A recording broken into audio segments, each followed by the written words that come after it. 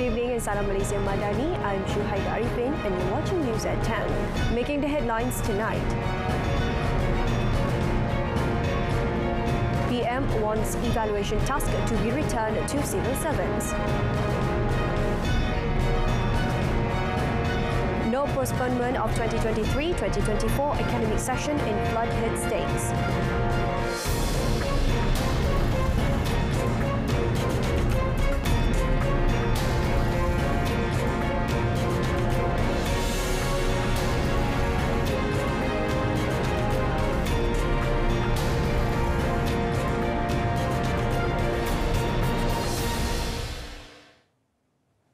A raise in the civil servants' salary scheme will be the government's priority when the country's income has improved.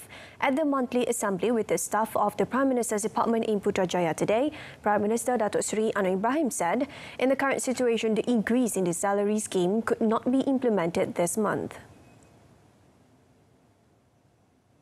InsyaAllah hari Khamis dalam penggulungan bagi pihak rakan-rakan Jemaah Menteri, saya akan gulung bagi pihak JPM dan Kewangan selain daripada yang telah dibuat oleh menteri-menteri. Saya akan berikan beberapa gambaran yang sangat positif, yang baik ya, dari segi hasil kita, dari segi pendapatan negara, dari segi jumlah pelaburan yang real ya.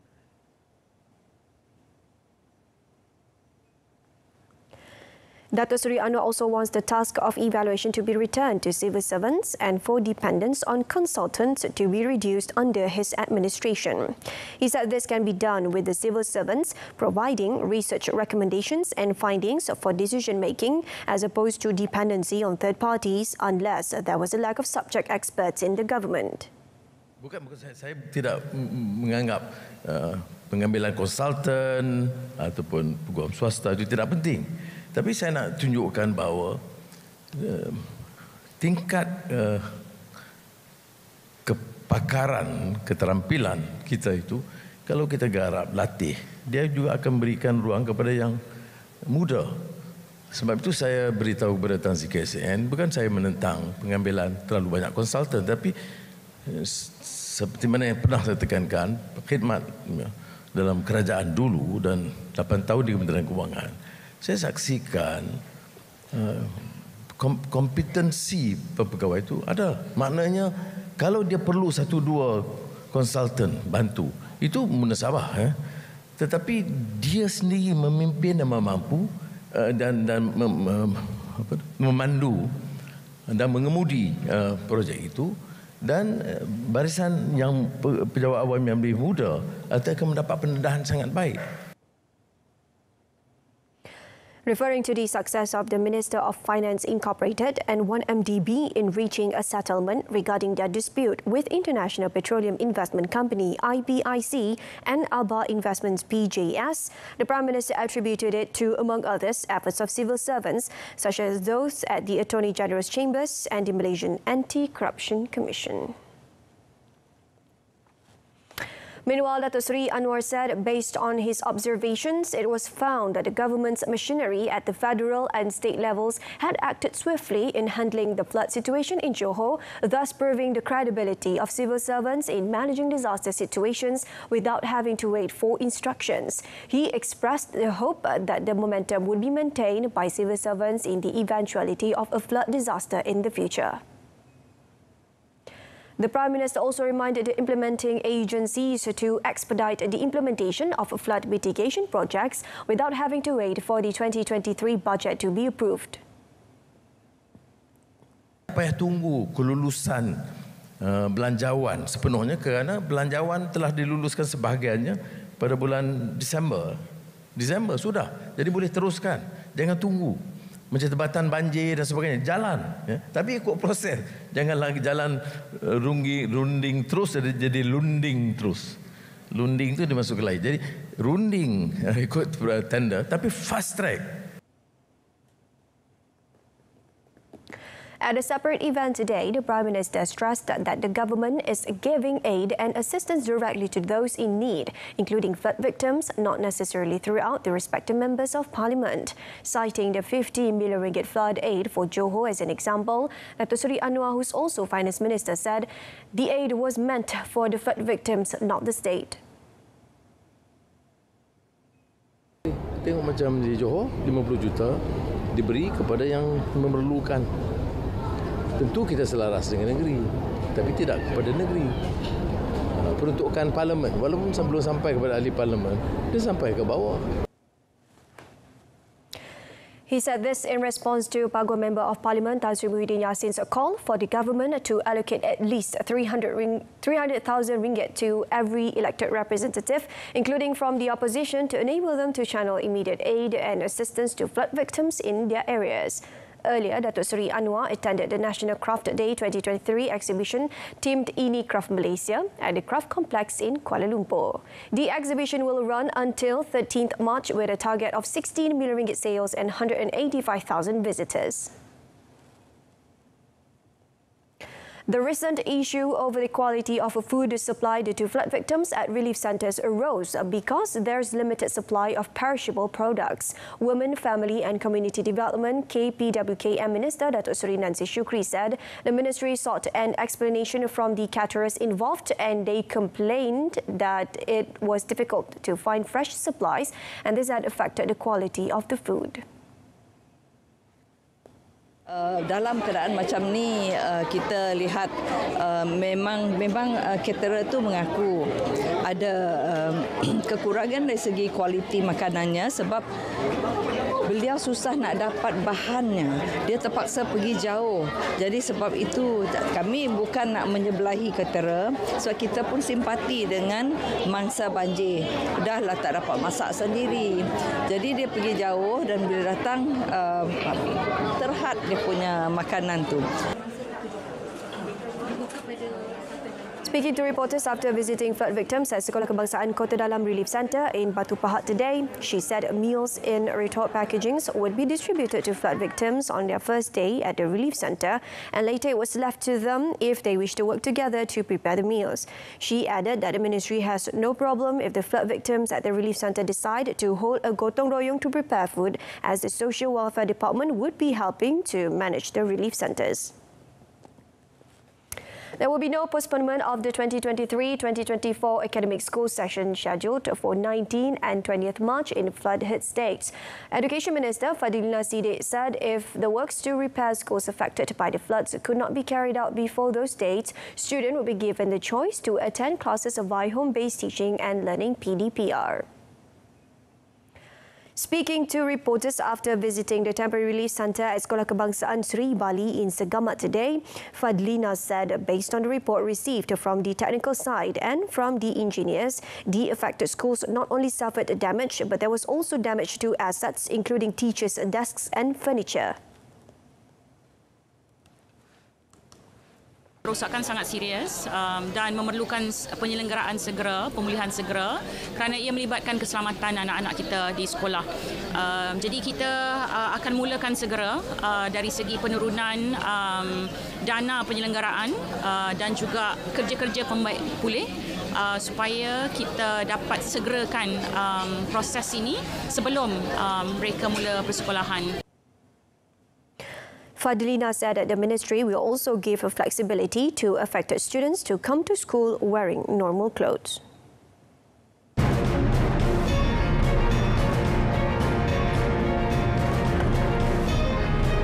Coming up, Malaysia inflation rate dropped to 3.7%. Stay tuned. All Majlis Amanah Rakyat Mara educational institutions need to review the course syllabus that has been prepared to ensure it is in line with current developments. Deputy Prime Minister Datuk Seri Dr. Mazzaid Hamidi said he also wants to see that all program learning outcomes are evaluated and improved to ensure they are on the right track. Datuk Seri Dr. Mazzaid, who is also Rural and Regional Development Minister, said among the steps that can be taken include collaborating with professional accreditation bodies and multinational companies here and overseas.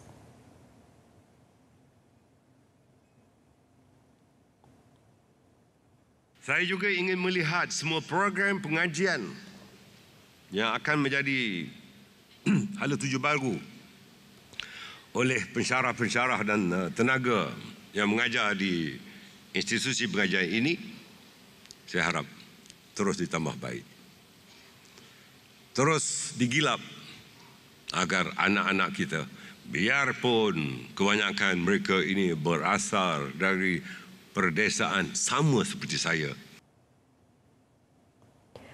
He said this when officiating at the opening of the first session of 2023 Mara Education Institution's convocation ceremony at the World Trade Center today.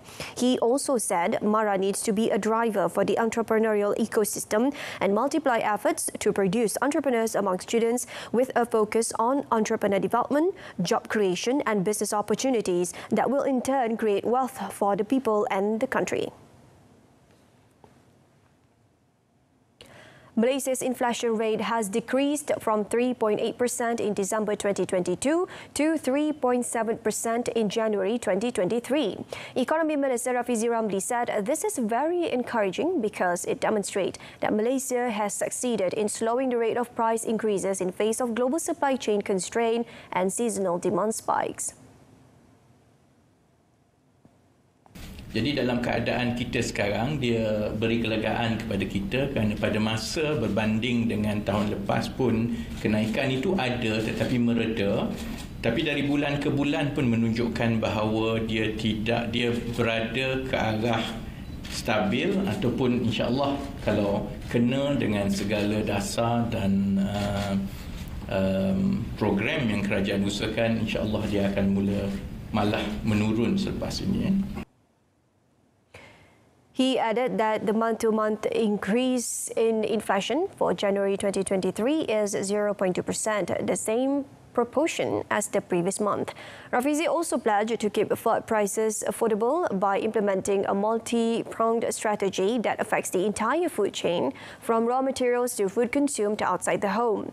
He said initiatives such as Medi Rahmah and Inisiatif Pendapatan Rakyat not only provide consumers with a low-cost option but also encourage fresher competition in the market.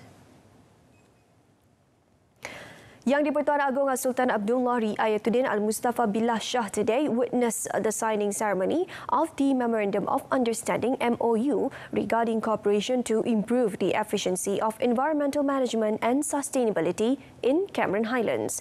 The memorandum were inked between Cameron Highlands District and Land Office and Cameron Highland Development Corporation, PKCH, with the Malaysian Space Agency MISA, Aerodyne Group and National Water Research Institute of Malaysia Nahrim. The memorandum with the MISA is an initiative to strengthen land use monitoring in Cameron Highlands through satellite surveillance technology and efficient data sharing between the agencies. The one signed with Nahrim is for a collaboration to improve sediment management efficiency through the use of Nahrim Environmental Dredging System (NEDS). The use of the system is expected to bring about a positive impact on efforts to protect and preserve water resources in Cameron Highlands. The MOU with Aerodyne, on the forehand, is an effort to improve monitoring methods for compliance in the implementation of projects in the highland areas by optimizing the use of drone technology. The high-tech solution encompassing space, land and water is believed to be able to improve the quality of the management of the Cameron Highlands district, beside the fact that the high-tech initiative is much more effective and cost-effective compared to the conventional methods.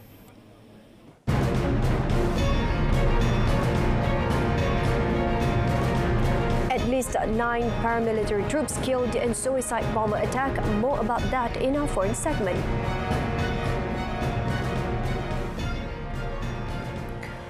At least 9 paramilitary troops were killed and 7 others injured in a suicide bombing in Pakistan's southwestern Balochistan province on Monday. The bombing, the latest in a string of attacks on security forces, took place near Sibbi district, targeting a vehicle of Balochistan Constabulary, a paramilitary force. The suspected bomber rammed his motorbike into a truck carrying paramilitary troops who were deputed for the security of a traditional annual festival commonly known as Sibi Mela, which culminated on Sunday. The death toll is expected to rise as several injured are stated to be in critical condition. Prime Minister Shehbaz Sharif, who is currently in Qatar, condemned the bombing, directing the security agencies to use all possible means to bring the culprits to justice. No group has so far claimed responsibility for the attack. The province is also a key route of the $64 billion China-Pakistan Economic Corridor project, which aims to connect China's strategically important northwestern Xinjiang province to Balochistan's Gawada port through a network of roads, railways and pipelines for cargo, oil and gas transportation. Representatives for South Korea's forced labour victims disagree with the government's plan to compensate the people forced to work under Japan's 1910-1945 occupation of Korea through its public foundation. The director of the civic group that works with forced labour victims, Kim Yong-hwan, blamed the South Korean government's low posturing stance towards Japan that led to what they consider a humiliating resolution. Under the government's plan, South Korea would compensate former forced labourers through an existing public foundation funded by private sector companies. Some of the 15 plaintiffs plan to reject the plan, setting the stage for potential continued legal battles. Relations between South Korea and Japan plunged to their lowest point in decades after South Korea's Supreme Court in 2018 ordered Japanese firms to pay reparations to former forced labourers. 15 South Koreans have won such cases, but none have been compensated. Meanwhile, South Korea's presidential office said the government's decision to compensate victims was based on a determination for future-oriented South Korea-Japan relations. After the announcement, the trade ministers of both countries said discussions will quickly begin to return export curbs to their pre-July 2019 state. A World Trade Organization WTO dispute forces sparked by a complaint against Japan, which imposed curbs on high-tech materials to South Korea, will also be halted. In July 2019, Japan imposed curbs on material used in smartphone displays and chips amid a decades-old row with a Seoul about South Koreans who said they were forced to work under Japan's 1910-1945 occupation. Taiwan Defence Minister Chiu Kuo-cheng today warned that the island has to be on the alert this year for a sudden entry by the Chinese military into area close to its territory amid rising military tensions across the Taiwan Strait. Answering questions from lawmakers in Parliament, Chiu said the Chinese People's Liberation Army (PLA) might find excuses to enter areas close to Taiwan's territorial air and sea space as the island steps up its military exchanges with the United States, much to Beijing's IRE, and that China might use force in the future. Taiwan has vowed to exercise its rights to self-defense and counterattack if Chinese armed forces entered its territory. China claims self-governed Taiwan as its own and has not renounced the use of force to bring the island under Chinese control if needed. The country last year staged unprecedented military exercises around Taiwan in reaction to a visit to the island by then U.S. House Speaker Nancy Pelosi. Asked by a lawmaker if the United States was planning to store some of its military equipment in Taiwan, Chiu said such discussions were ongoing but declined to elaborate.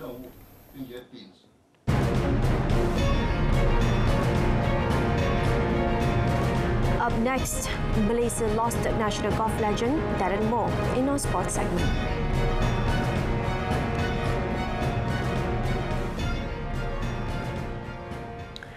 We begin our sports segment with a very sad news. Former national professional golfer M. Ramaiah died at the age of 67 at the Hospital Chancellor Tuanku Muhriz UKM in Cheras this morning. Ramaiah, who had played in 13 editions of the World Cup, fell ill since December last year before being diagnosed with stage 4 spinal cancer. Ramaiah breathed his last at 10:23 a.m. this morning after he was admitted to HCTM 2 days ago due to shortness of breath.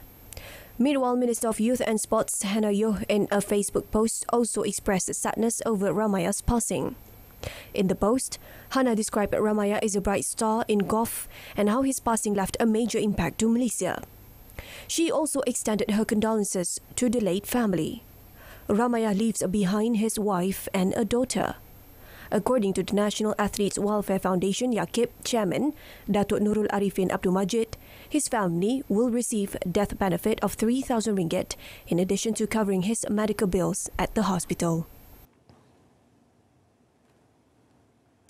All right, moving on to Premier League race. Cody Gakpo, Darwin Núñez and Mohamed Salah all netted a brace as Liverpool shrugged off a season of underwhelming performance to thrash Manchester United 7-0 at Anfield in their Super Sunday clash this morning. A week after a resurgent United claimed their first trophy since 2017 by winning the Carabao Cup, and amid talk of a title push, they were blown away either side of half-time as Liverpool recorded their biggest ever margin of victory in the next fixture. Gakpo's superb finish from Liverpool's first attempt on target gave the host the lead at the break. Within 5 minutes of the restart, it was all over as the contest, with Darwin making it 2-0 with a header before a lightning Liverpool counter-attack led by Salah ended with Gakpo finishing in style for 3-0. With United in disarray and losing their heads, Salah got in on the act to rifle in his side's fourth in the 66th minute, and Núñez then sent a header past helpless goalkeeper David De Gea in the 75th minute. Salah rubbed salt into United wounds with a close-range effort to score his 129th Premier League goal for the club. Roberto Firmino then came off the bench to send Klopp's side into 7th heaven, although by that stage most of United's followers had headed for the exits. This is the club's worst defeat since their 7-0 loss to Wolverhampton Wanderers back in 1931. Liverpool, whose golden era seemed to be in decline, were looking to redeem their former glory in the match.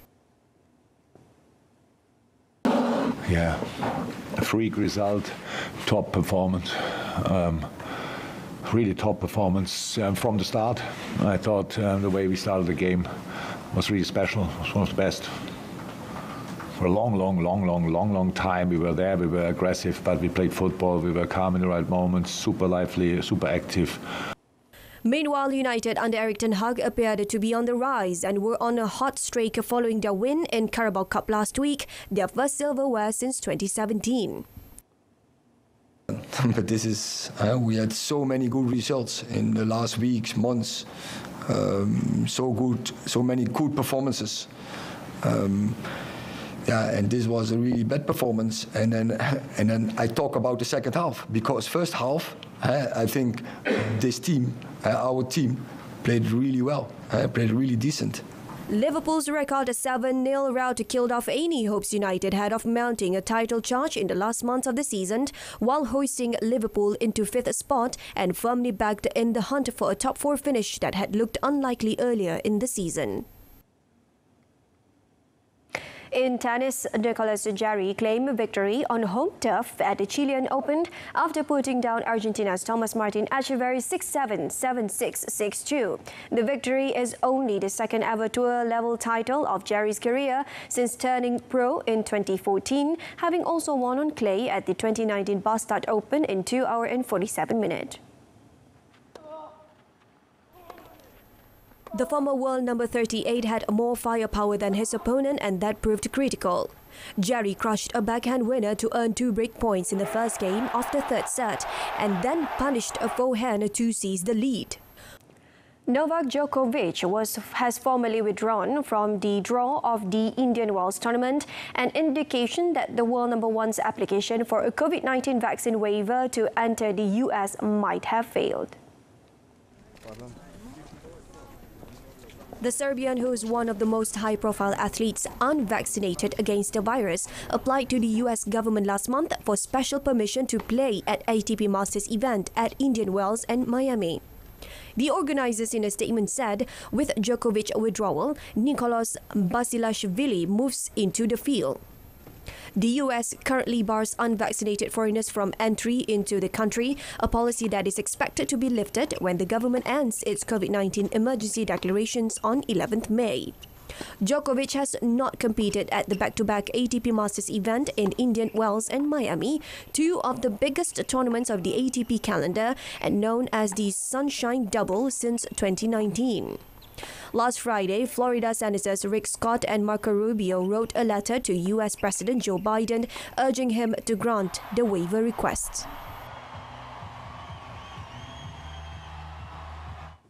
And with that, we reach the end of tonight's news at 10. In our top story, Prime Minister wants evaluation task to be returned to civil servants to reduce dependency on consultants. Don't forget to join us again tomorrow afternoon on TV2 for more updates. You can also stream it on RTM Click's website and mobile app or on Berita RTM's YouTube channel. Till then, Malaysia, I'm Shuhaida Arifin. Good night and goodbye.